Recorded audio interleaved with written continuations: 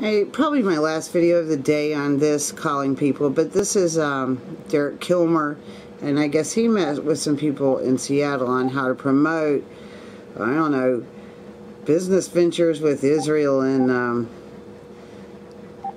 Washington State, which tells me he's supposed to be a representative where I live. He's one of those Zionist people, and so let's let it roll. His number's 202-225-5916.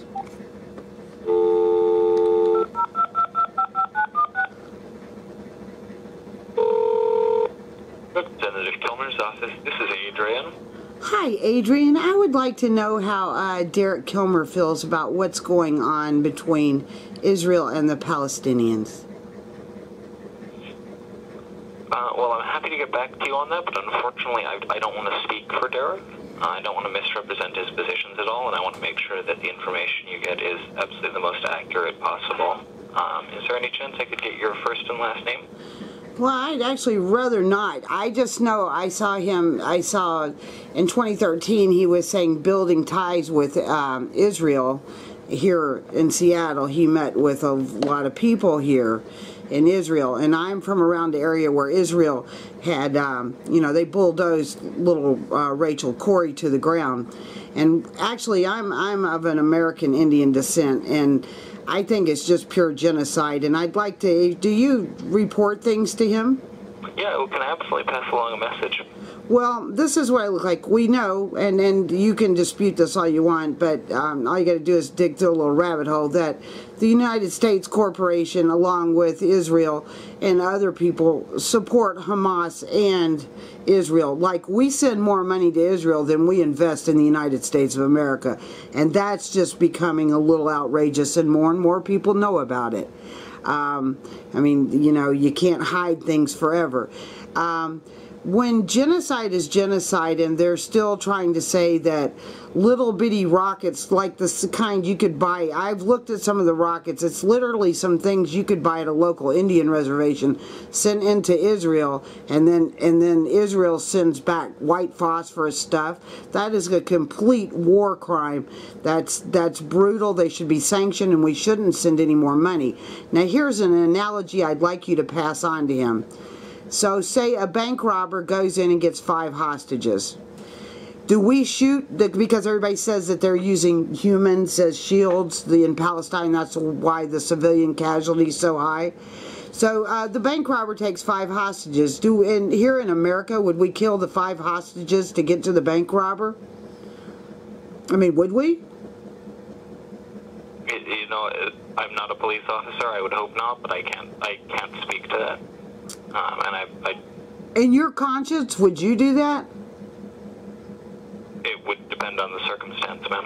Oh, wow. So he's a Zionist. Wow. You'd shoot through hostages? You would shoot hostages, innocent people, to get to a bank robber. That's all I needed to know. I realized right now. I hope I'm never in such a situation, and I certainly don't speak for Derek in his opinion on such things. I would be happy for him to get back to you. Sure. Will he call me personally? He can send you a letter. Well, I got his letters before, and it never covers my topic. If I say something about GMO foods, we have wrote letters, and he says, we understand, blah, blah, blah. But if we put down the dangers that are in GMO foods, because we used to be organic farmers, he blows it off as he almost represents Monsanto, or whatever they're now changed their name to. So I know he doesn't read the letters, because we just get the same. Actually, I posted a similar letter than my neighbor did. We both sent them. We both got the exact same copy back. So no one reads the letters. It's just a blank blot. You catch the keywords, and we put in the keywords, although it was different things. So the letter's not going to do no good. So now I realize that you are my go-between between who's supposed to represent me, and yet they don't hear us because they just sent back their generic letters. And that's all I needed to hear. And now reading what he's doing with Israel in the Pacific Northwest, when he should have stood up with that co-op in Olympia, Washington, and said they can boycott whoever they want instead of all these court of appeals.